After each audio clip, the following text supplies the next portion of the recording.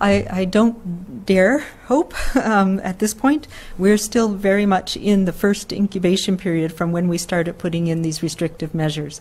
So there are people out there who are incubating this disease. We know there's been transmission. So we are not going to see a dramatic change for another 5 to 6 days. And then I'll maybe, if we continue this way, but there are many things that can happen. We can have an outbreak in a small community. We can have a hospital outbreak.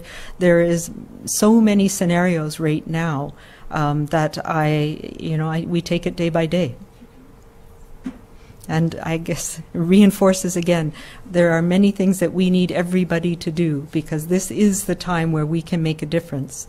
And the social distance, the physical distancing is something that all of us have to take seriously right now, because that is our best buffer. It's our fire break. It's our firewall, so that we can put out all the little sparks that are happening in our community now based on what occurred 5, 6, 7, 8, 10 days ago. We're able to do that better, and we can try and control this in a way that is going to manage our ability to care for people both in the hospital with COVID-19, but everybody else who needs health care as well. And the only way we can do that is everybody committing to taking the physical distancing seriously and continuing to do that on a day-to-day basis right now.